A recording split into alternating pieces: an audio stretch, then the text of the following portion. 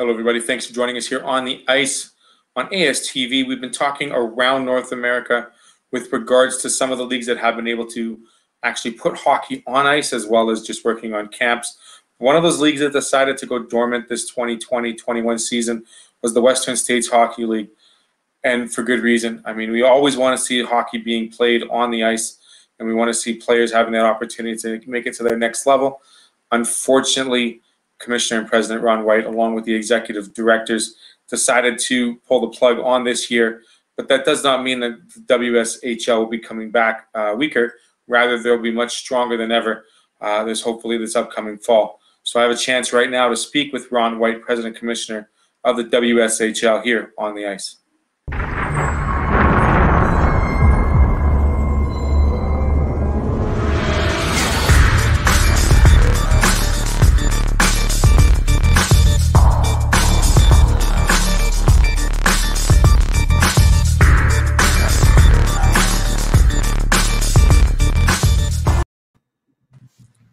Joining me, President Commissioner Ron White. Ron, it's been, I got to say, almost 15 years since the last time I actually saw you in Long Beach, California. It's been a while. It has been a while. You're looking great. You're doing fantastic, I hope, in Southern Cal still? Yeah, I'm in Orange County. I think you saw me at one of the rinks I operated. It would have been Lakewood Rink, not the one in Anaheim, but the one in Long Beach, perhaps. And yeah.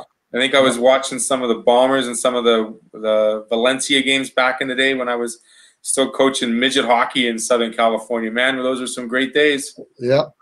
It's grown a lot since then even. Absolutely. There's got to be, now talking about that, there has to be a tremendous influx of more amateur sports hockey players, U16, U18s over the last decade, just because of the increase of the NHL along the southern west coast. Yeah, the growth started. The initial growth started with Gretzky, and then it plateaued probably 10 years into that. And the Ducks started in '94, their first season. They grew the sport in Southern California quite a bit, and the San Jose Sharks up in Northern California. And then we started getting our first, let's say, age outs from midgets and going into juniors in probably around 1998, I guess it was. And by 2001, we started a regular development and delivery into college Division I hockey. And it's grown since. I mean, I remember working with USA development teams under U17, U18 programs and their feeder system that now is currently in the USHL, actually having a USA team hockey 17 team. So that's been a tremendous feat, working with those kids and having those kids together for an entire season playing. Now, we talked a little bit off air with regards to the last season, the 2019-20. How heartbreaking was it to get that news in the middle of March, and how hard was it to really, take a grasp of what was happening outside hockey? Well, we probably were more exposed and earlier in the thought process regarding COVID-19 and how it was going to affect us and other, sports enterprises. Going into the second weekend of March was our first round of playoffs, and we literally had two teams on a Thursday night. I was sitting in the Las Vegas airport on my way to Alberta to watch the playoffs going on there, and I was sitting in the one of the lounges, and on the sports came on that the NBA, that Trump had closed the borders between Canada and the U.S. And I literally was within, minutes of getting on a plane and going there. And had the plane not been late, I would have been in the air and stuck in Canada for God knows how long. Not that that would have been bad, other than the fact that, you know, I don't live there. So I immediately canceled plans to go and called our executive committee. At the same point, we had 2 teams loading on buses in Seattle to drive to Utah for the first round of playoffs. Now, we had earlier in the day, because of the major outbreak of COVID-19 in Seattle, we had canceled those 2 teams from being able to travel to Utah. Because at that point in time, Seattle was sort of the hotbed in the United States of COVID-19. And one of the coaches of one of the Seattle teams' wife was a supervising nurse at the hospital where the first 5 people died. And she had come home not feeling well, which means conceivably at that point, we're thinking that she might have it. And if she might have it, her husband might have it.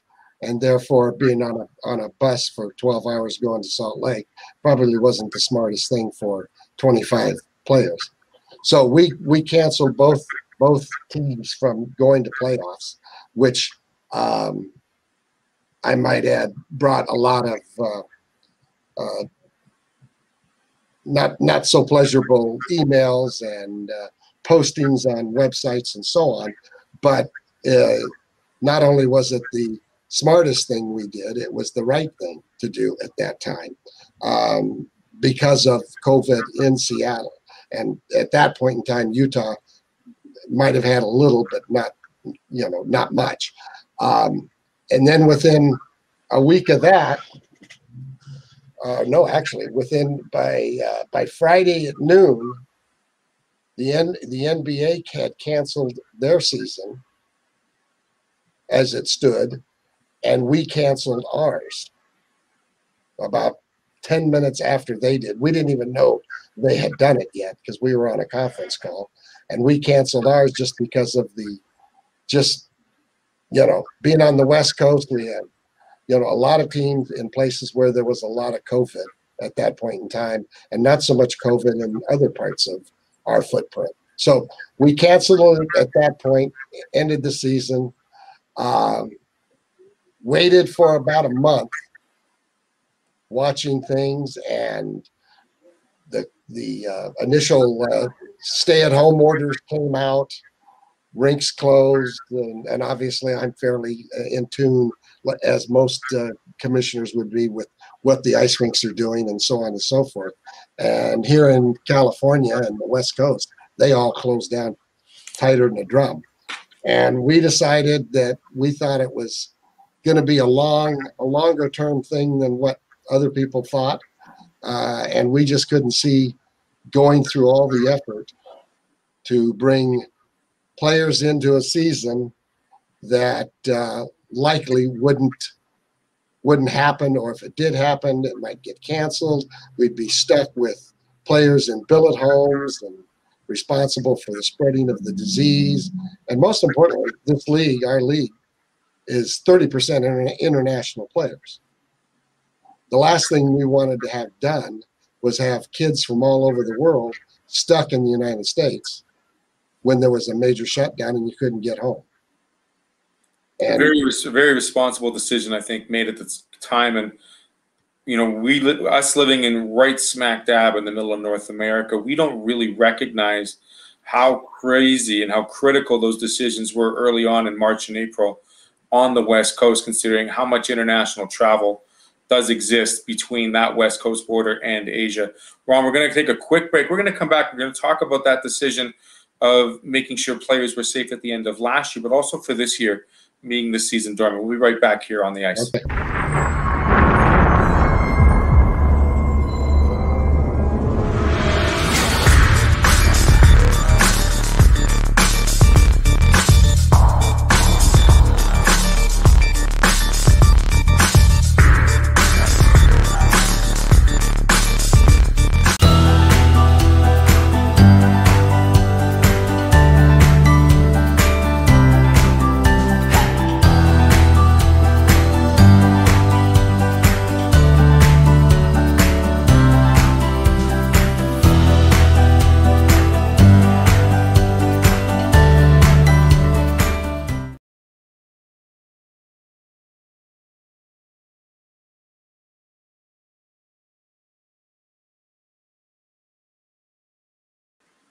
back with Ron White on the ice, President Commissioner of the WSHL. Ron, you made that quick decision, the critical decisions made.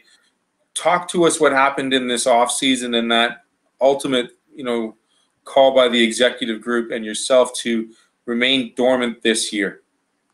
Well, we initially, when we made the decision to terminate last season, the first thing we got on was getting everybody home, safe and sound, get them out of the billet homes, keep them safe and sound. We got that done. The long and the short of it, one player that was from Russia on his way home caught COVID in an airport somewhere, and ended up back in Russia with COVID. But because he was young, it wasn't a serious case. It was, in fact, his parents reported that it really wasn't maybe as bad as just the normal flu or whatever. We moved into May, and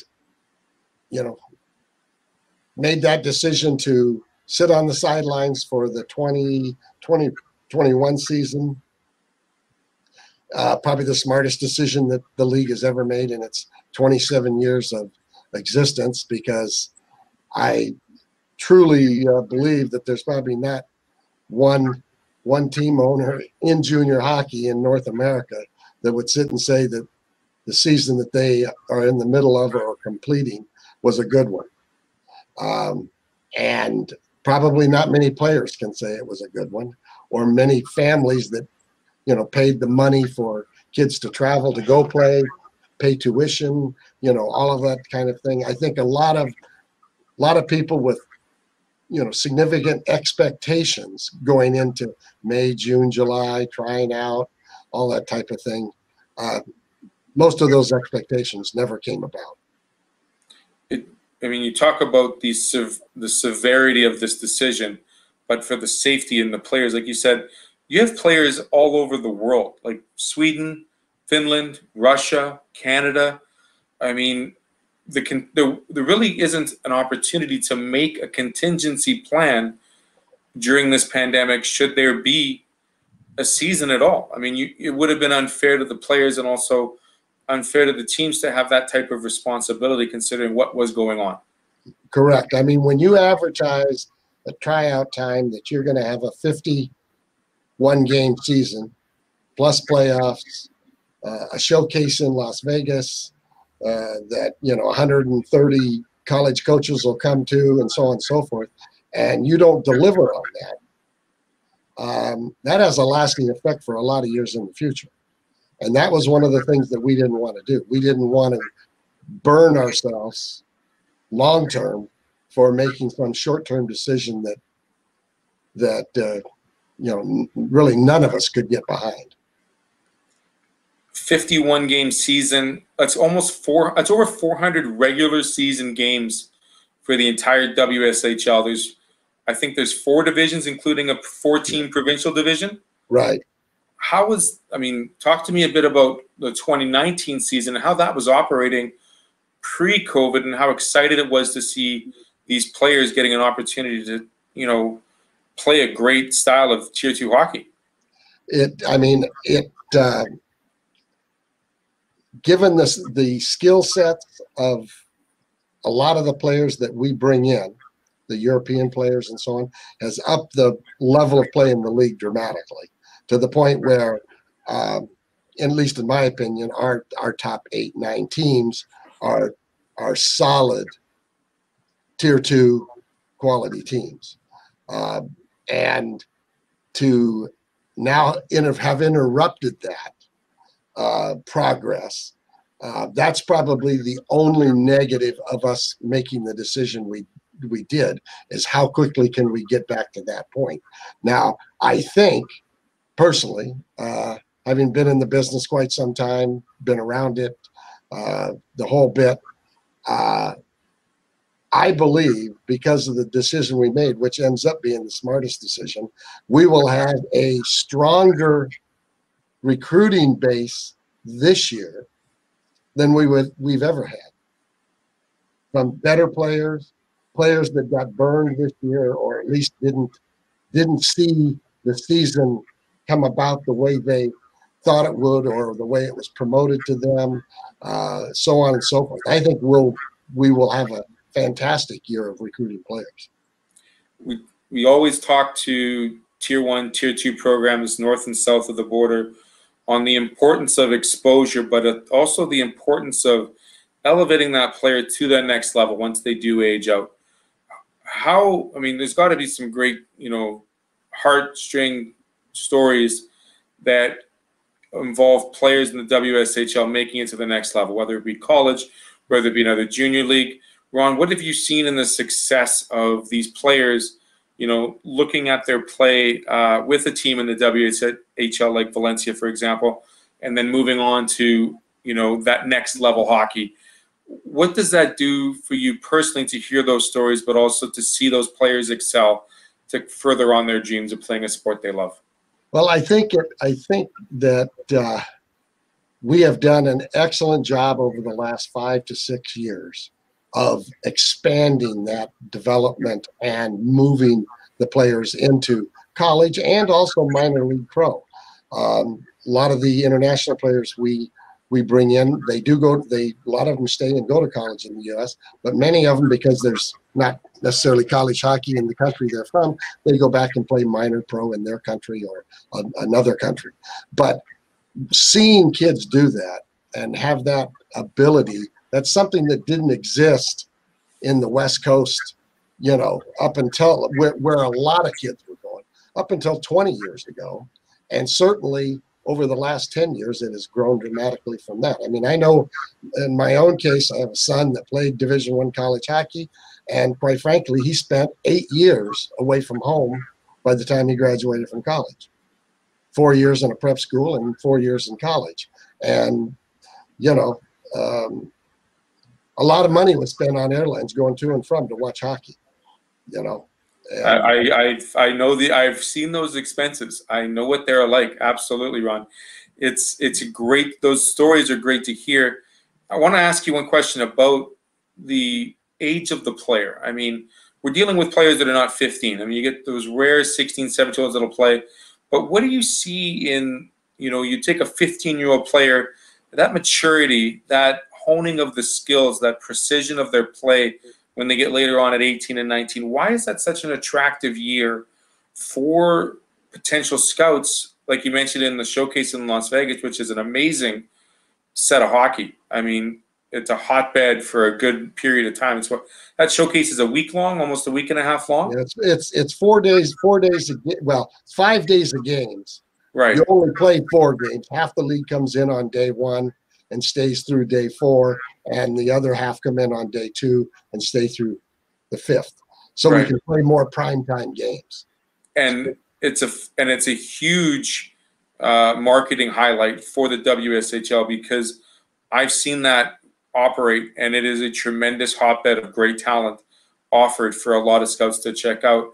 What is it about looking at a player that is 18 compared to 15 that you could think of that would say, okay, this player is now ready, versus worrying about a player at 16 who may have the potential? My phone was open here. It was just, I don't even know what it was. It sounded like a doorbell. I think it was someone at my house. A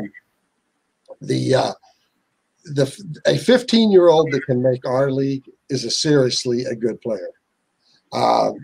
Small, as a rule, needs to develop, needs to get used to the bigger boys, the harder hits, et cetera, et cetera. But if they can enter the league at 15 and they're still there at 18, they're good players, and they're going to be watched, significantly so by the top college teams, because they want to see them early, see them over a couple of years, and then put the word out to them.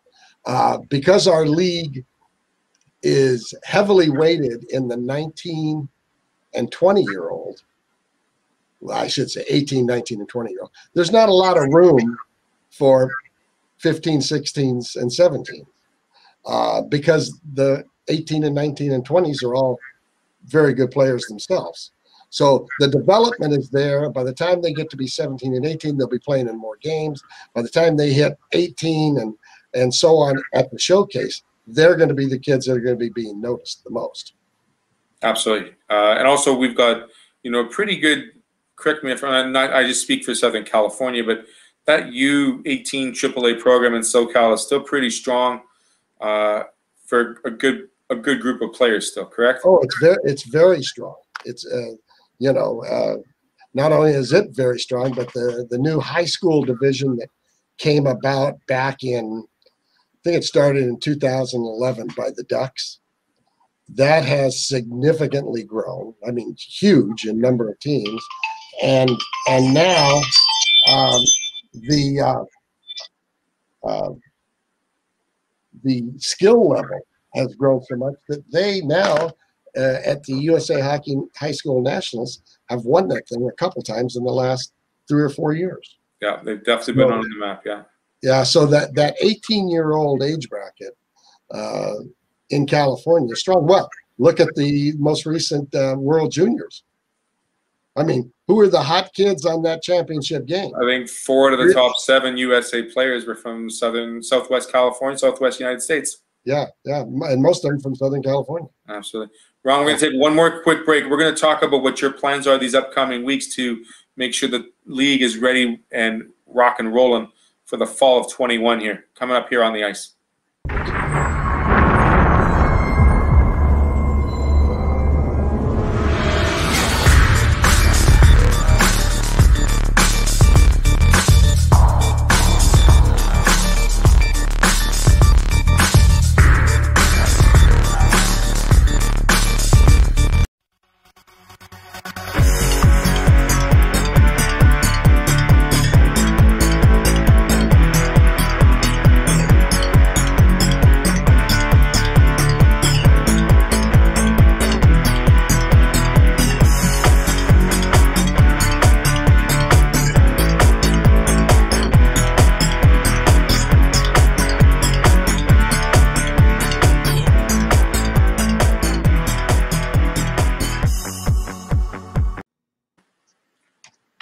On the ice here with Ron White, Commissioner, President of the WSHL. Ron, you've got a pretty busy schedule upcoming here these next couple of weeks. You're planning on doing some traveling safely, I hope, to visit some of these teams for next year. Yeah, and typical at this time of the year, well, it would be a little bit later than this because of playoffs, but I leave tomorrow on a trip that will take me up into the northern Washington areas, across the U.S., stopping in Detroit, then over into Boston, and then finally down into Florida to a major meeting. So our goal right now is solidifying our footprint.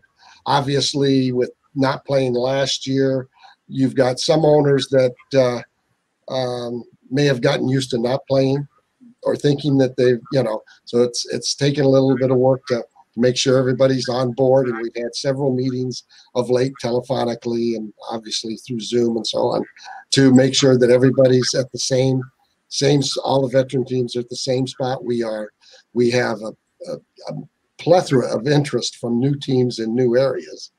And that's part of what I'm going to be doing also, is calling on some of them.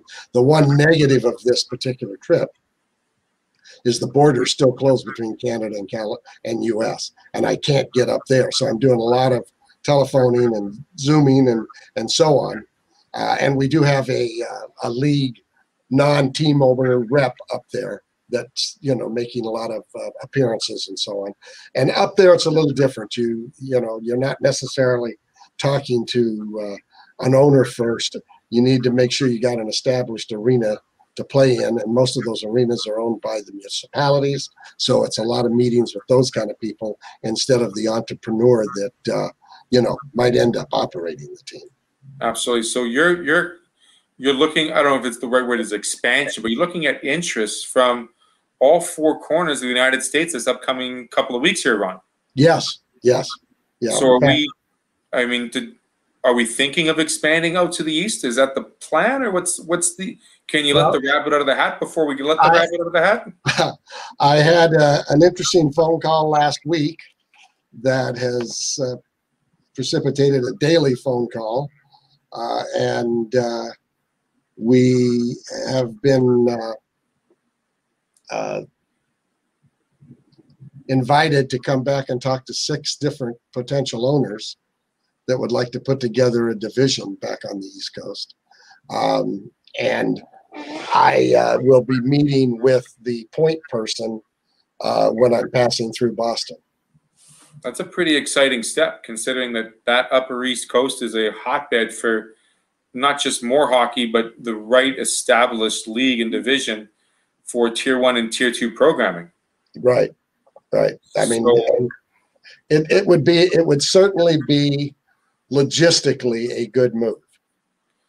So that's on the horizon. Let's talk about the teams that are currently in the WSHL. I mean, Valencia is the lone representative right now in Southern California, correct? Correct. So are we looking to possibly gain interest in Arizona, Nevada? Is there an interest there for Tier 2 hockey? We have interested owners in both those states. In fact, in Nevada, we have 2 ownerships interested, and we've got some ownership interest in Texas, 2 ownership interest in Utah. Okay. So it's we just signed a new team in Portland, Oregon. Okay. A new team in it's been published, but it's not probably old news.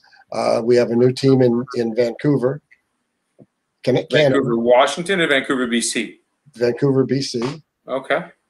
And right across the border from Bellingham, and Fraser Valley. And we're talking to some other interested parties in Vancouver. That's fantastic news. I shouldn't say Vancouver or the middle of BC.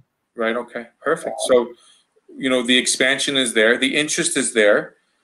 What is it for a potential player to become part of the WSHL, and why would they be considering one of these teams in these divisions? Well, I think we've proven, first off, that we're a serious league and can advance a player to college and advance them to the minor pros if they're good enough, strong enough, big enough, etc. So I think we're right on par with most leagues, and I think one of the things that's happened with Tier 2 hockey, both especially in Canada, is most of the Tier 2 leagues now have gone to being at least partially tuition-based leagues with the pandemic, and that's likely not going to change. So on a dollar level of competition, we're closer than we ever were. So that attraction to international players and Canadian players to come south of the border, is that still as strong as ever? Certainly with the international, and we've always had good response from the Canadian areas.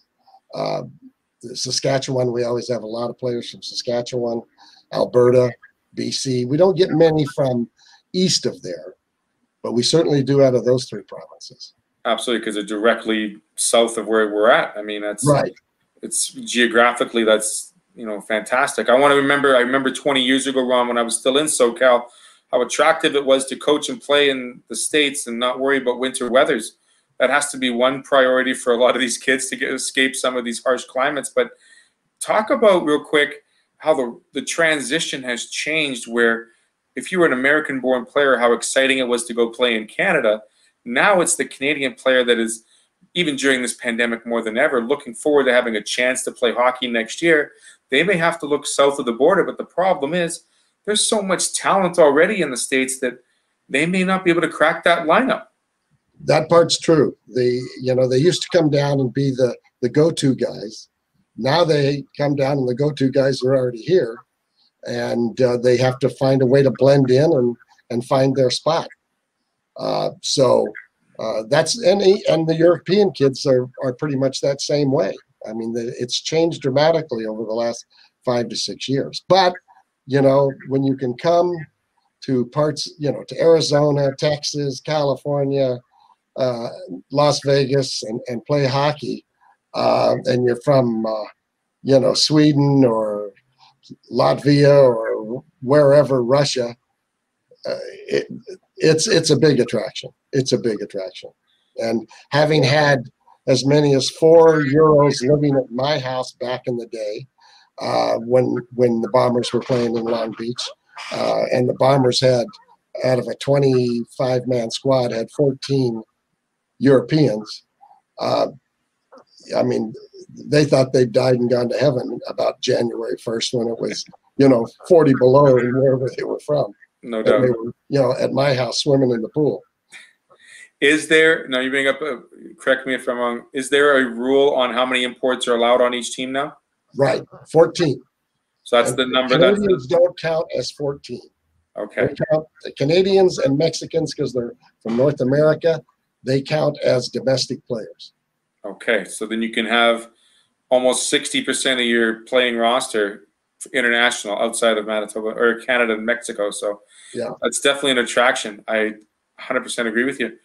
Ron, good luck with your travels these upcoming weeks. I know it'll be fast, it'll be furious. Stay safe and stay well. I always check out WSHL website. It's WSHL .com, is that correct? WSHL.org. .org. Right. So there'll be some updates, I'm sure, coming in the next couple of months, as well as the potential of expansion. Who knows? Yeah, and we'll be publicizing that instantly when we're sure that somebody's on board. Thank you very much, Ron White, for joining me here on the ice. Have a great rest of the evening for you. Thank you. Thank you. It's always been great to chat with you. It's great to see you again, like I said, and do take care of yourself over the next couple of weeks while traveling, and love to talk to you when we get back. All right. Thanks a lot. Ron White, President and Commissioner with the WSHL. He's filling us in. Make sure you check out the show on the ice Tuesday, Thursday night, 7 o'clock here on ASTV. Have a great rest of the day, and take care of yourselves and be safe. Bye-bye for now.